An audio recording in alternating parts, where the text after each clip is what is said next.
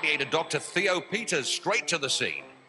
Welcome to WatchMojoUK, and today we're counting down our picks for the most serious injuries sustained on and off screen for the TV show Gladiators through its several iterations. We won't be examining incidents involving the contestants, just the gladiators. Before we begin, we publish new content every day, so be sure to subscribe to our channel and ring the bell to get notified about our latest videos. Number 10. Ella-mae Comet. The 2024 revival of Gladiators got off to a rough start for ella-mae. Under the name of Comet, she was set to climb a 30-foot wall in under a minute for an episode filmed in 2023. However, Rayner ended up suffering a litany of injuries, including fracturing her ankle and foot in several places, rupturing 3 ligaments, a dislocation, and sustaining a Lisfranc injury. As a result, the competitive gymnast had to withdraw from the show for surgery, physiotherapy, and healing. Unsurprisingly, the accident wasn't aired. Rayner has spoken positively about the show's medical team to get her back as Comet. Number 9. Michael Van Wyck, Wolf. Every show needs a villain to root against and occasionally side with. The original Gladiators had this perfectly with Michael Van Wyck as Wolf. He broke rules, was disrespectful to everyone, and was mean. Wolf was the best. Yet the long-running Gladiator had been carrying a back injury he sustained on the show for 2 decades. The pyramid event had contestants running up the structure as multiple gladiators were there to stop them from reaching the top. So Wesley and Wolf comes tumbling down with Shane in his claws. When Wolf took part in the famous event, he landed awkwardly during it, causing him to need regular chiropractor appointments to this day. Number 8. Michael Ahern, Warrior. The Atlaspheres event was brutal. Contestants and gladiators were placed in caged balls. The contestants had to run to point-scoring areas as the gladiators blocked their path. All that metal and high-impact clashing was a recipe for injury, just as Michael Ahern, as Warrior, discovered. Warrior closing lead down. When taking part, he turned rapidly. Ahern heard a loud noise and instantly believed something had broken in his leg. Instead, the force he used and the change of direction caused him to dislocate his kneecap, damaging the joint as well. Ahern's professional athletic career came to an abrupt end after working with gangsters and later owning prohibited items that resulted in stints in prison. Number 7. Shelley McCoy, Sabre.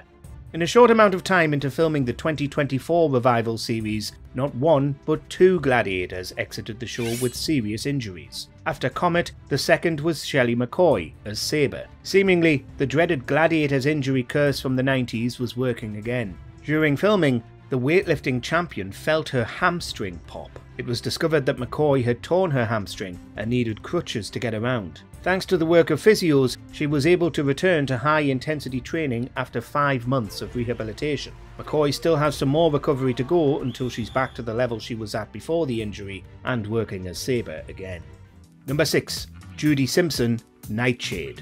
In 1995, Judy Simpson, the former medal-winning British heptathlete, was the gladiator known as Nightshade. During Series 4, she battled contestant Jenny Waite in the Tilt event, where competitors play tug-of-war on platforms, attempting to pull the other to the mats below. She's got her! Great pull from Nightshade, tilts her forward and reels her in. The Nightshade exits backwards. After Simpson dragged Waite from the platform, she lost her balance and fell backwards, landing back first on the mats. Immediately, she was in distress, causing the medical team to arrive and take her away on a stretcher. It looks to be a neck injury. We can only hope it's not as serious as it seems. Simpson eventually recovered and returned. However, when she appeared in Australia for the spin-off show Gladiators The Ashes in 1996, Simpson picked up a virus that forced her to retire from the show. Number 5. Michael Wilson, Cobra. High-intensity sports can ravage the body later on. And he's going to be pursued by Cobra! and Michael Wilson, better known as Cobra, didn't help himself during the initial run of Gladiators. He's admitted that a lot of the time he was competing, he was drunk. This likely made Wilson more reckless. In interviews, he's spoken about the constant pain he's in from a string of injuries over the years, exasperated by his recent workouts. Among many issues, Wilson has torn muscles, needed a tendon transplant in his shoulder, a ruptured bicep, nerve damage, and has had 2 hip replacements. In 2019, he was rushed to hospital to be treated for pneumonia and other issues. While he got better, the illness left him with scarred lungs. Number 4. Kate Staples, Zodiac. Beyond her role as Zodiac on the Gladiators series, Kate Staples was also a record-breaking pole vaulter, but her life nearly ended when she was training on the pole axe in 1996. In this event, competitors had to climb a rotating pole that had pegs. When Staples reached the top, she was encouraged to jump from it by the show's producers. However, when she did, the lack of safety features caused her to land awkwardly, fracturing her neck in 2 places. Zodiac, a pole vaulter.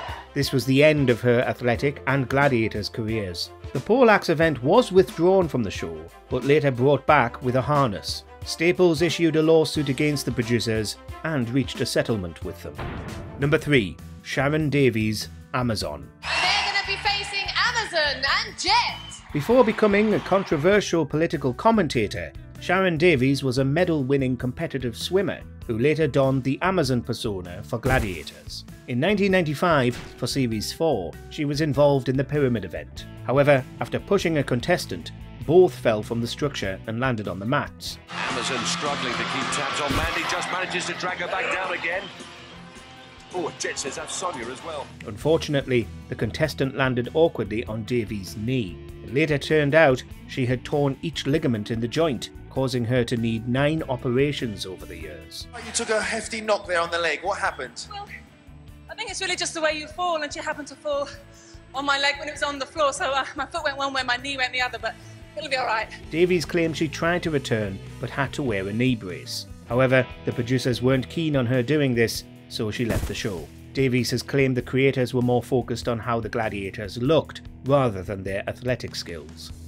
Number 2. Helen O'Reilly, Panther. Next up to tilt is Erica, and she's going to be against Panther! As far as visually, this might be one of the most wince-inducing injuries on the show. In 1994, for Series 3, bodybuilder Helen O'Reilly was on Gladiators under the pseudonym Panther, as she competed in the dangerous tilt event against contestant Erica Rogerson. Seconds into the whistle, O'Reilly lost her footing, but tried to continue. She was pulled from the platform, landing face first on the mat and bending her spine the wrong way. She's lost her footing. Oh, that was a nasty landing for Panther. Immediately, Rogerson checked on her before the medical staff arrived and took the athlete away on a stretcher. Panther being stretchered off and obviously not anticipating this occurring. O'Reilly suffered serious back and neck injuries that took her 5 months to recover from. She returned to Gladiators briefly before retiring from the show in 1996. Number 1. Diane Udale, Jet. Now, you've been doing the pyramid for quite a long time now. Does it get any easier? Fitness-wise, it's always the same. As long as you keep fit, it's always going to be a hard event. As part of a testing ground, Gladiators used to put on live shows to see how different athletes and events get on with the crowd. In 1996, Diane Udale, also known as Jet, took part at the old Wembley Stadium in London. While competing in the pyramid event, Udale rugby tackled a contestant and both crashed to the floor awkwardly, with Udale hyperextending her spine. Amazon again takes the plunge. Oh, Jet with a spectacular crash dive. As soon as she hit the floor, she heard a crack in her neck. Thankfully, she was okay. Udale was taken to the hospital and put in a neck brace to help with the compression injury. This scary incident forced the former gymnast to re-evaluate. As such, Udale retired from Gladiators and later trained in psychotherapy. What other British cult classics from the 90s would you like to see have a reboot today? Scrap Heap Challenge, The Royal Family, The Vicar of Dibley, or something else? Let us know below. Do you agree with our picks? Check out this other recent clip from WatchMojoUK and be sure to subscribe and ring the bell to be notified about our latest videos.